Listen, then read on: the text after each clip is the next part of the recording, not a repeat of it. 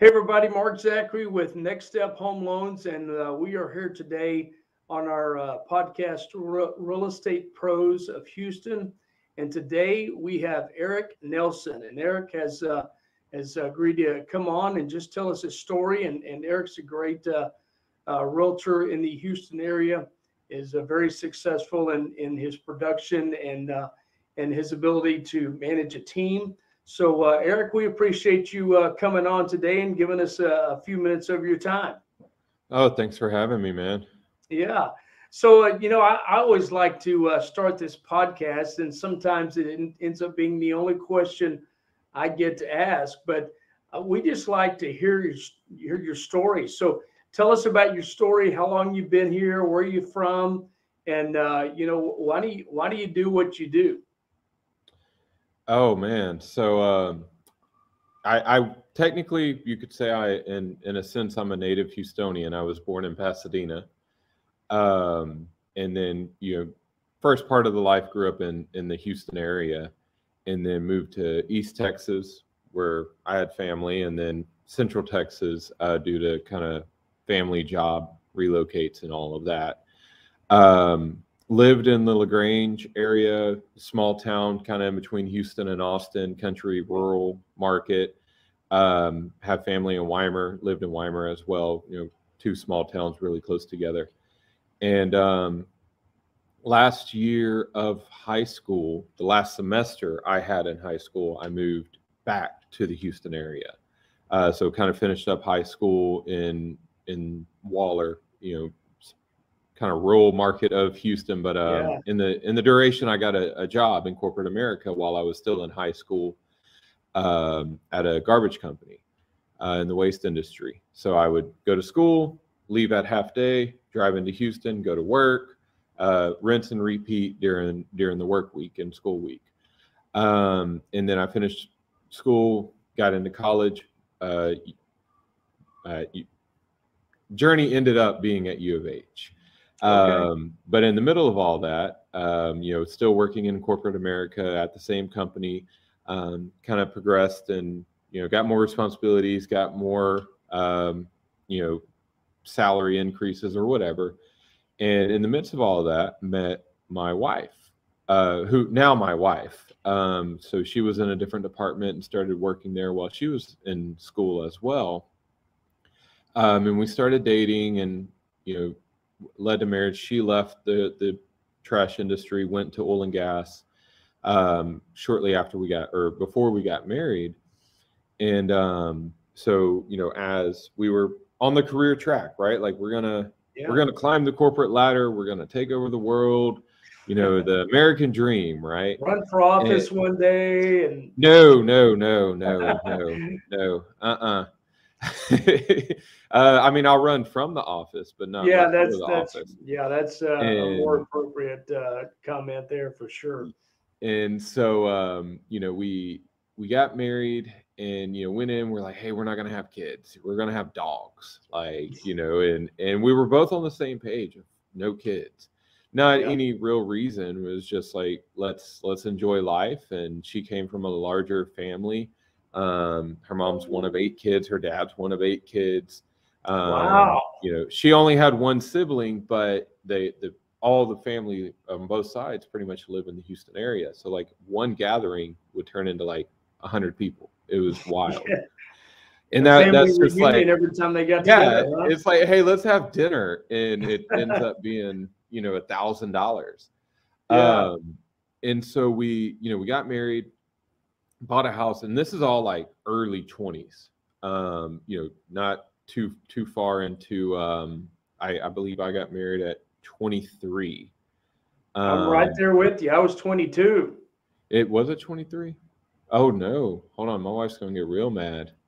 23. I got married because we'll hit 12 years this year. I don't know. Boy, you better. I can do the math if I need to. Do you want me to edit this part out? Yeah, we can edit that part out. So we are at 12 years this year in October. We'll celebrate 12 years. So I got married at 23, and so now we can go back and erase all of the prior math problems. And Yeah. so, being in the garbage industry, which is a logistics-based business that at U of H, I graduated with a supply chain and logistics degree. Okay. And at that point, I had kind of gotten into process improvement, project management from the logistics, like rerouting of the trucks.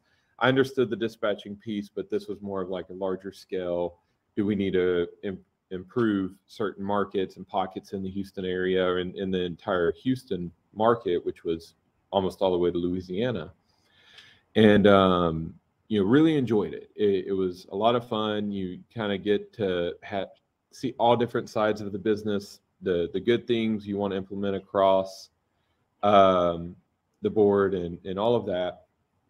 And I was wanting to get additional responsibilities as I was now married. I was finishing up school, like all of those things were coming in tune. And it was like it just never was happening. So I left the garbage industry, went to another logistics realm, not in the waste. And within 10 months, I'm getting a recruitment call to go back into the waste industry, making far more money than I made when I was leaving. Really? With less work and responsibility. That's like the true American dream. Yeah. And so, my wife, she was still in oil and gas. She was moving up. She was in the HR realm. She was, doing well. And then we kind of sat down and we're like, do we want to have kids? We kind of revisit. I guess it was 5 years into our marriage at the time. And we're like, yeah, let's start a family. So we had a kid and, we kind of talked, are you going to work? Are you not going to work? And, this and that. And at that point, I was starting into kind of heavy travel in my career in the waste industry, where I was traveling 1 to 2 weeks a month, and then I was working remote. So we had our son. He will be 8 Were you having in to August. travel a long distance, or was it just? Yeah, so I was over the U.S. and Canada. Oh, wow. Okay. So I got to go to Toronto, a little rural town up north of Toronto called Barrie. Really, really nice. I went to Montreal a couple of times, which is the easiest way I can describe it. It's like a clean New Orleans, French Quarter, New Orleans. Yeah. So, it's a very nice, it was cool. And then I spent far too much time in Miami. Everyone's like, oh, Miami, that's so cool. No, it's not. It's cool with what you see on the pictures, but when you really get into the nitty gritty and then you're dealing with people's garbage, it's not clean. And so we had our son, and, we kind of felt this pull of the travel was a lot to deal with. And then she was in oil and gas, and that would have been in 2015, 2016 realm, when oil was kind of on a downturn. And she wasn't a manager, but yet they were having her severance people. And she's not that type of person. Like, she doesn't have that. That's a tough role to play. So she had a severance the president of the company and escort him out. And he was the one who hired her like 8 years prior. And so, she was like, that's kind of the final straw. And so we, kind of made that commitment a year in. She's like, hey, we had gotten into kind of real estate investing, so to say. We wanted to be the next Chip and Joanna Gaines of Houston. And, we were going to not be on TV, but we were going to do flips, and we were going to, that was going to be our legacy. Yeah. And so she's like, let's get my real estate license. And I had gone through a merge at the company I was with, an acquisition, where my current position was potentially going to get severance. So I had kind of like a backup plan that, I had a job lined up if I needed it. And so she's like, why don't you do it too? That way, if you don't use it, you don't use it. And, I'll have mine active, and we can, see things on the market. We'll flip our own homes, and, we'll be able to list them and this and that. And I was like, okay, that's like, sounds like a great plan. So we both signed up at real estate licensor, pretty neck and neck. There may have been a month apart. Mm-hmm. I had the benefit that I was working remote, so I had a little more downtime to kind of pump through the classes, and she was still going to the office every day. So her class time was a little bit slower. So she signed up first, I signed up second, but I finished first.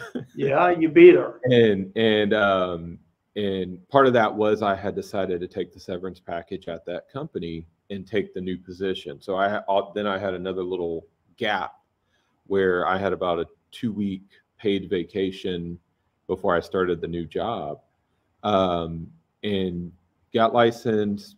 Just kind of sat there, didn't really do anything, but we were doing a project at the time. We had just started to get into a project, a new flip project, in a really, really good pocket of town and in and around the loop. And so we took off, did the project, listed it, and off of that one listing, we ended up with the buyers came in, waived representation because they were an attorney. And we ended up getting 3 more listings and 4 more buyers off of that one house.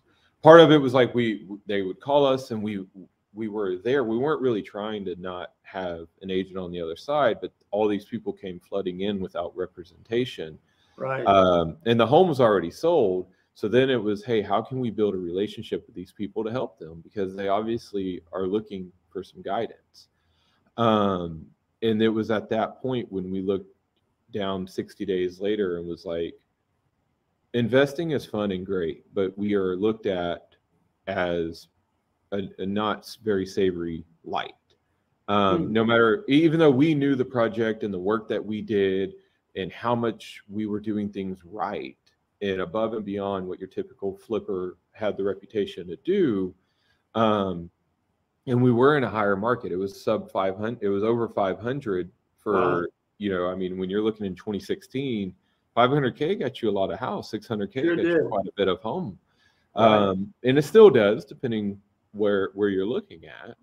And so, we built those relationships and we kind of sat down and we kind of restructured. Our son was a little over a year. She had fully left corporate America.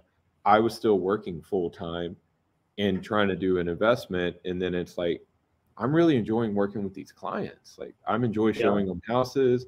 I'm enjoying selling their house, building the relationship, helping them achieve a next step in their life. And so we was like, let's pause. Let's pause investing and let's focus on real estate. Let's really try to see where we can go with this. If we do 1 closing a month, like I have a full-time job that pays very well. My full-time job theoretically can pay everything that we need in life. We do 1 transaction a month, we're fine. And then it's funny how you draw everything out on paper, but then you kind of sell yourself short. So our first year as a licensed agent, we did almost 11 million. Is that right? In our first year of being licensed. And, so was that how many transactions was that? I mean, you're probably looking at $200,000 or $300,000, maybe. Yeah, I want to say we did about 30. Okay. 30, maybe 40, because there were some leases sprinkled in there. Our investment property was in that, and that was about $1 million of it. And so I don't remember the exact number. It was 30-ish. And I didn't think people that have been in the business for 30 years that didn't do that in any year, and you did in your first. Yeah. So I didn't really know what to compare it to. I guess I'll backtrack because I am wearing this shirt right here. And, my wife was the one because when you're licensed, you have to be sponsored. I'm not a broker. So, we had to find a broker to hang her hat on. She said, call Magnolia Realty. I was like, they're in Waco. She's like, no, they have a Houston branch. and she's like, here's the number. And I was like, they're in Waco, you know? And so I called, and just so happened the broker answered the phone, the broker of record. Her name was Pam. And I was like, hey, you know, I just got my license, just passed my test, and I'm looking for a sponsor.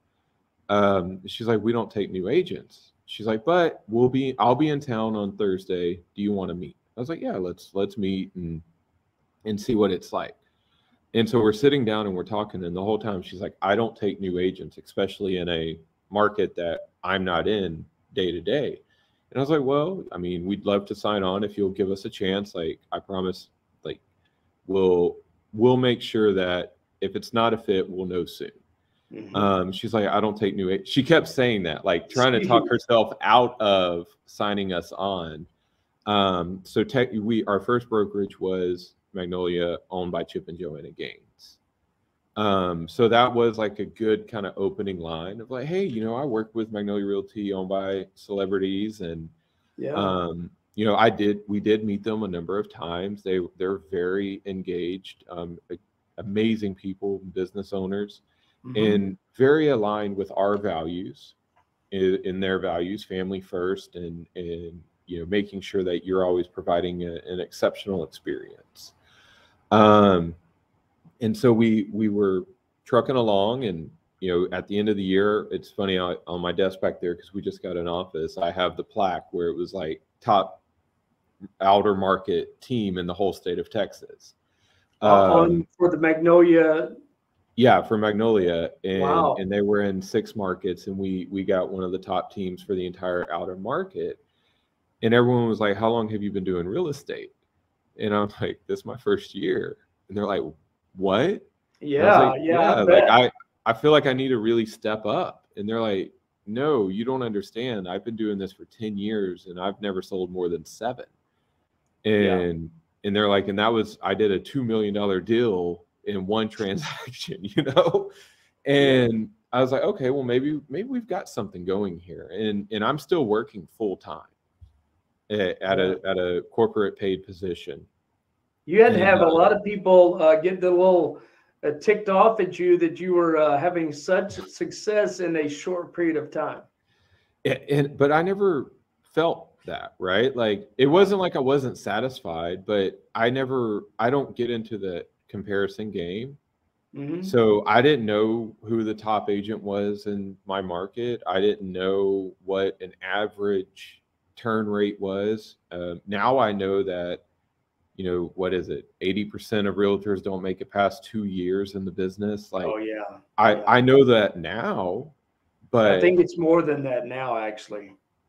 Then it was just like, I'm going to provide a service. I'm going to meet as many people as I can. I'm going to offer value. I'm not worried about the money. Like, that's the back end. You need real estate help, I'm going to help you in any way that I can.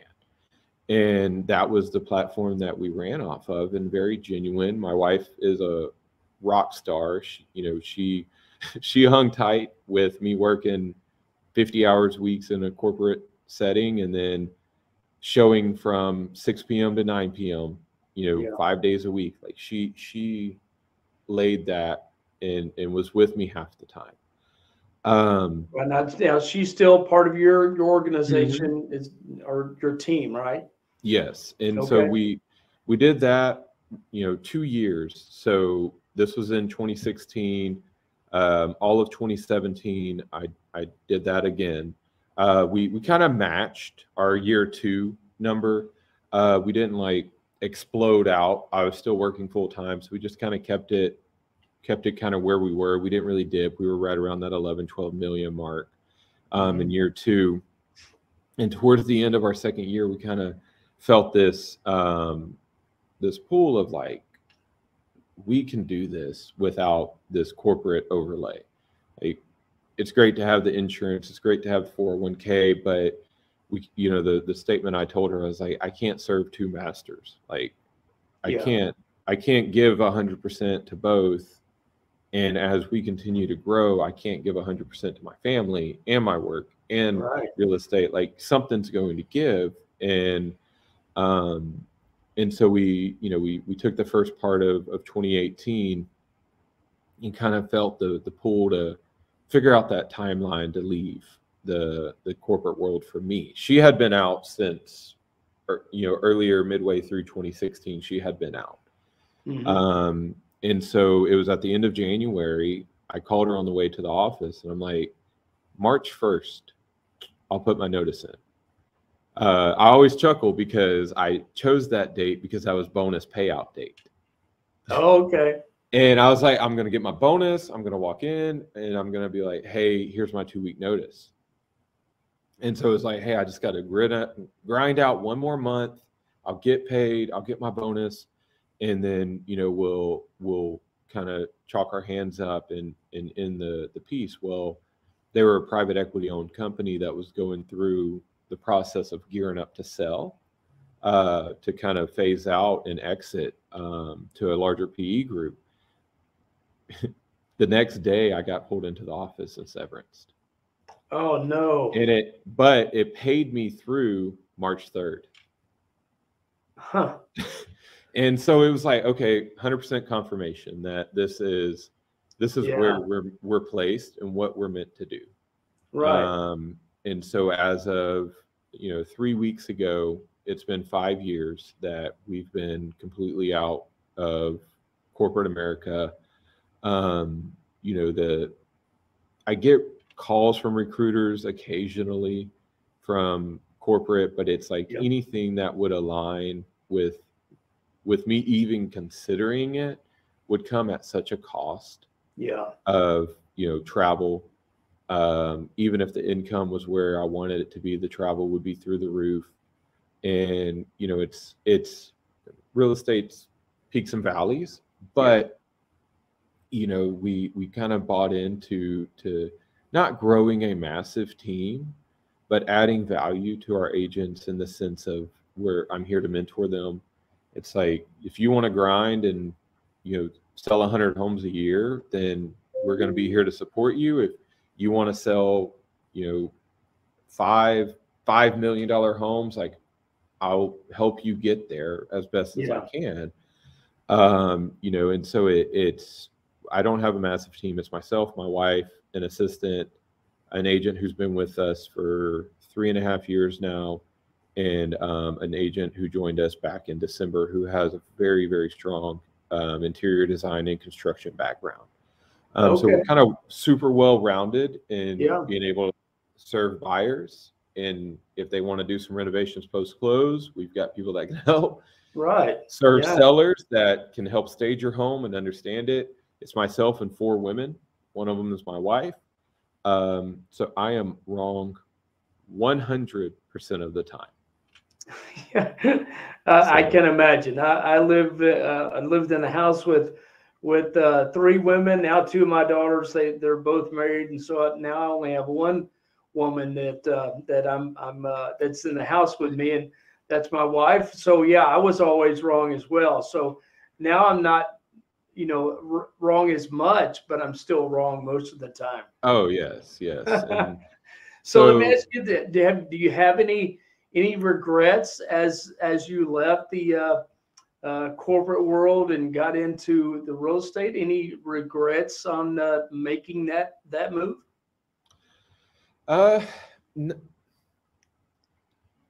To the only kind of look back would have been, I wish I would have gotten a license at a younger age, not necessarily to utilize it from a full-term scale, but I wish I would have thought to get a real estate license when there wasn't as much on the line, so to say. Like when you're 21 years old, even 18 years old, and you get your real estate license, like, unless you've got a ton of responsibilities, which is a very small population, like the world's at your fingertips. And so you're going to grow with your clients are going to grow with you. So by the time you're 30, your book of business is phenomenal. You've got 10 years of experience. And then you find that your business is getting easier the longer you're in it, because you have certain practices to make sure that you stay in touch with your your past clients and just always being the person that they come to over and over again? Yeah. So, I mean, I'll do a shameless plug to our sponsoring broker of Compass. I mean, they're in the news, good, bad, and indifferent. And if you go down the rabbit hole of opinions, like I would say that there's no such thing as a one size fit all brokerage. Sure. Everyone has their fits of what they need. For me personally, Compass works great because their CRM is all about the agent. It's complex but easy to use. You can make it much more difficult, or you can just streamline it to where you're constantly in touch with your clients. We do regular newsletters. We make sure that when a client comes in, they're allocated accordingly. And we have other kind of processes in place to stay in touch with our clients and add value, but at the same time, not shy away from letting them know that, hey, we're here to help, but if you have anyone else we can help, we're here to listen as well. Right. You know, I teach a class, and it's called the Top 5 Reasons Agents Fail, and why you won't be one of them if you do these 5 things. And one of them is people don't keep track of their business. They don't even have a CRM in a lot of cases because I guess they don't want to spend the money to do it, or they're just not organized enough to do it. And so they're so transactional focused that they don't even think that this person is going to need me again in 5, 6, 7 years. They're off chasing the next deal when it's so much easier to have somebody use you again than it is to go try to convince somebody else to use you. So yeah. I'm shocked at the number of people that don't even have a CRM at all. And so it's great to hear that you have. And I can tell you something that I see more often among the successful agents that I interview is that they have a CRM and they stay on top of their people and they don't let people forget about, hey, I helped you buy or sell back in 2015 and I'm still in the business and I'm here again. So kudos to you for doing that. So, yeah, I mean, you have to be personable, right? Like you've got to do the job, do it well, but then be liked, right? And be nice. Right. And, I have a client that pre-housing crash, when no doc loans were a thing. Yeah. You're a very young man, but I don't know if you were doing it then. I'm sure you've heard stories. I've been doing it 28 years, so I remember them very well. Yeah, so he said he bought 47 homes with no doc loans. Wow. He turned them all into rentals. He said he typically bought them all by himself. He was a great guy, fierce negotiator, and didn't like agents at all. And, we ended up getting in touch. I ended up helping him buy and sell a home. And his lender that he had worked with for the majority of those 40-something transactions, they were sitting at a closing table and he was making a fuss about something. And basically the lender looked at him and said, "This is the first agent I've seen get you to the closing table. Whatever he did, you need to keep him around. He may want to fire you, but you can't fire him." And, to this day, him and we stay in touch. He's bought a couple other properties, sold a couple other properties, helped him rent them out. They don't live in Houston anymore, but his wife made partner. We casually stay in touch. There's not a friendship, but there's a very understood business relationship that, you can, if you go about it the right way and you're just genuine, you'll attract even the most difficult people that what may seem difficult probably aren't as complicated. Yeah. Well, it's I I always say there's 25% of the public out there that wants to do business with you no matter what. They'll stay in your corner no matter what. And as long as you treat them right and with respect and things like that. So very, very interesting. This business ought to get easier the longer we're in it because of the sphere of influence that we're building. But if you do it the wrong way, that's not going to be the case for you. So I want to back up way back to early in your very first part of your story, and it caught my attention about having to, because this is going to be the question, you know, what's a challenge you had, but the question is, you know, way back when you started, you said that you had to go to a high school late, I guess, switch high schools late, like 11th or 12th grade, I don't know which, but that had to be extremely difficult. And I always told my girls, hey, if we're going to move anywhere, I'm going to have you into the high school before we move, because once you're in the high school, I won't pull you out, because I think that's a very tough time to be moving around. So that had to be a pretty good challenge. How was it for you? Was it a challenge?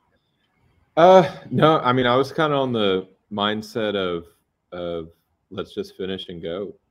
Yeah. So I couldn't tell you a single person that I graduated high school with, like technically graduated, walked the stage and all of that. Yeah. I couldn't name one person.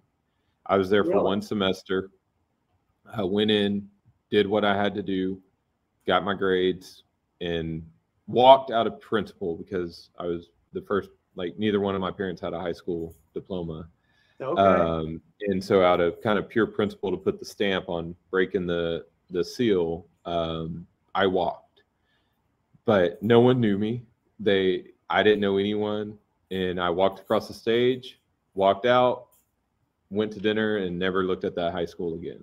Interesting. Well, you know, I had a guy, a manager once, and he said, man, if you adjust to change, he said life's going to be much easier on you. That's a pretty good adjustment to change. Just go in with an attitude of, hey, I've got to get this done, and when I get it done, I'm off to my next chapter.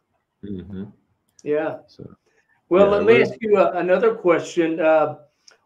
You're much younger than I am, but is there something that you have wanted to do that you haven't done yet, but you still plan on doing before a certain age or a certain year, or what's something that you have wanted to do and just haven't done yet? If this is the part where people say skydiving, that's good. That's not me. Oh, it's not. Okay. Yeah. So airplanes are not meant to be jumped out of, in my opinion. Yeah, I don't think you're going to be able to convince me otherwise. Yeah. You know, I'm not this big high adrenaline junkie. You know, but if there's one thing that it's hard for me to say I've ever accomplished, because it's a never ending accomplishment, or there's a never ending. It's to be the best husband, the best dad that I can be. So, you know, there's never really this feat of saying, hey, I've accomplished that, because, you know, you're not going to know you accomplished it if you've accomplished it. Right. Yeah. You know, if they always say that you don't realize if you were a good parent or bad parent until the grandkids come around and you get to watch your kids raise their kids. Mm-hmm. So it's going to be a little bit before you know how you turned out. But I got a feeling you're doing pretty well. I try. We've got two now. So that was part of the story was, you know, COVID, we sat down and we're like, let's have another kid. And we're like, do we really want to do that? Yeah. So how old are your kids now? So Johan is 7.5. Okay. And he didn't let me forget about the half. And then Victoria is almost 20 months. Okay. So she'll be 2 in June. So she Wow. was born on the first day of summer. Goodness. Yes, and it was hot. Both of our kids are summer babies. Bless my heart. Bless my Yeah, wife's heart. you should have planned a little bit better. Yeah. So I mean, yeah, she breezed through winter and spring like nothing, and then summer was even worse. The week Johan was born was the hottest week on record in like a decade. And the Oh average man. temps with heat index was like 106. Oh And we were in the hospital. I was like, I'm cranking this down because God. I'm not paying the light bill. Yeah. And so, yeah, it's been I guess if I go with an accomplishment from a material asset, so to say, one of the things that we're trying to work on is we want to get a rental property in theory for one for each kid, and then one Okay. for each of us. So, theoretically we want to have like 4 rental properties, to where whenever they go off to college, if they're not on a scholarship, we can sell it and there's your pay, Yeah. or however we structure that piece. Right. And so, that's kind of been the kind of next step of Yeah. where we are in our career, is try to add some factors to where as the team grows, my production can kind of step back, Mhm. to not have to be as engaged, and not engaged, but as Yeah. busy in the organic growth. I'm Right. managing and living off the referrals rather than the net new. Yeah. Well, are you getting to as your kids are at this age, and they'll be starting to play ball or do whatever their activities are? Are you getting to do any of that, like coaching or anything like that for Uh, your family? so, kind of going back to the involved dad part, I'm going to be the sideline dad coach all day. Yeah. I've had to help fill in last season with flag football when both of the coaches couldn't make it, so they had asked another coach to help out, and then I Yeah. kind of stepped in to help herd the cats during practice. Yeah. At one point, him and I looked at each other. We're like, "This ain't for us." You know?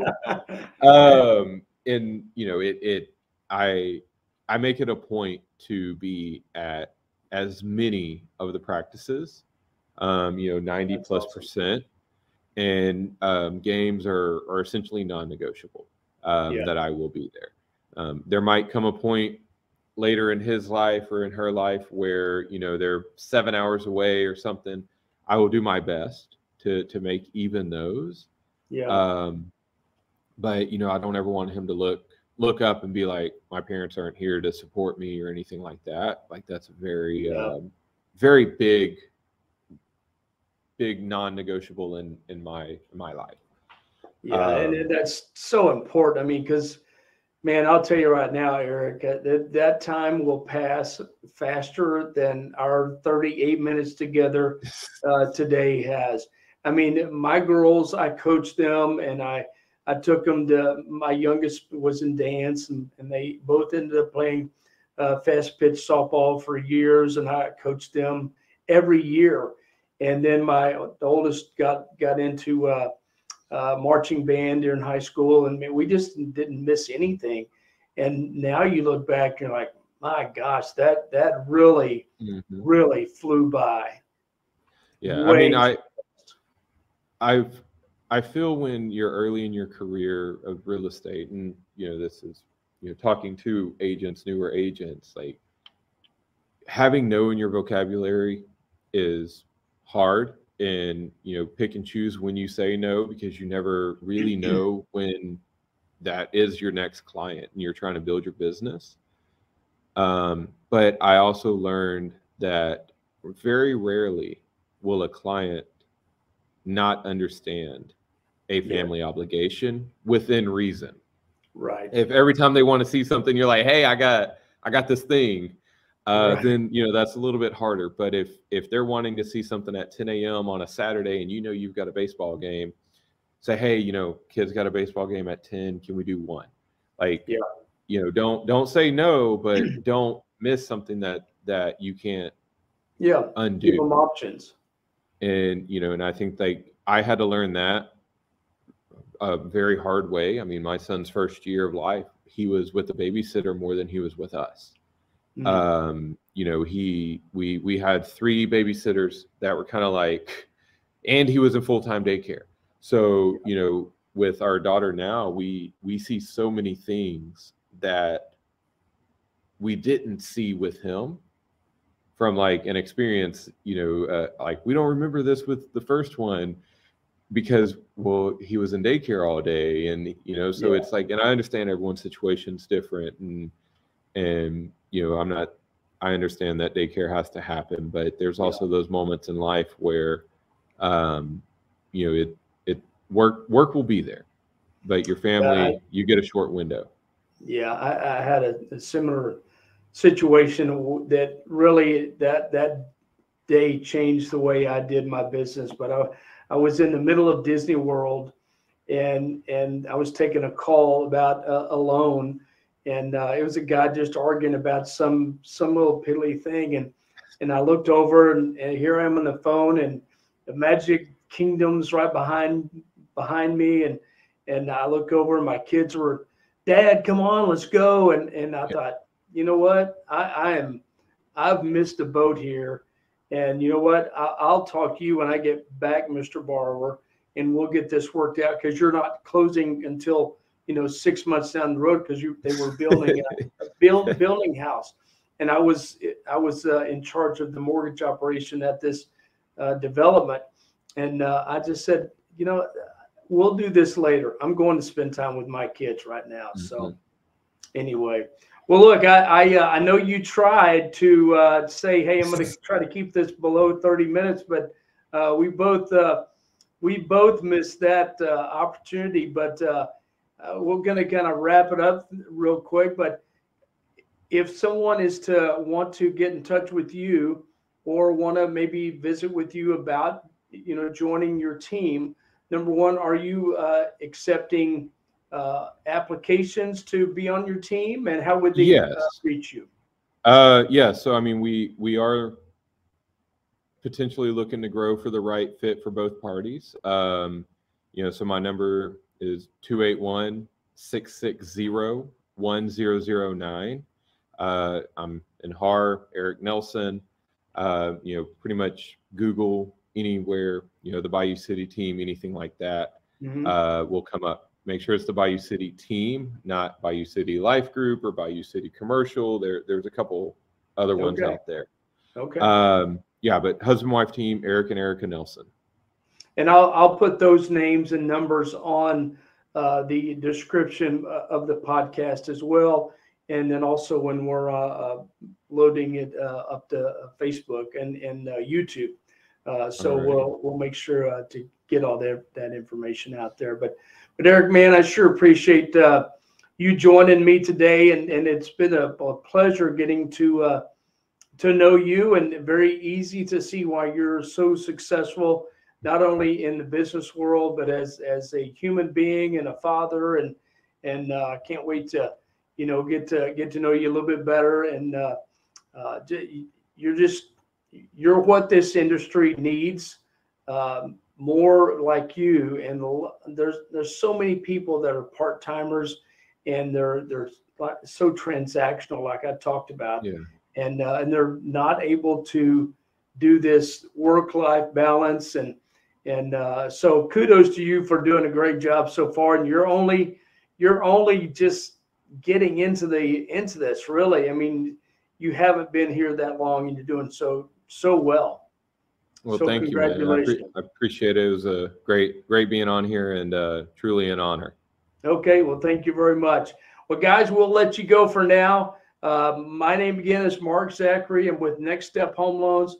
If there's any mortgage questions you have, or just any questions at all, just give us a call at 832-504-9014, or you can visit my website as well, and that is nextstephomeloans.com.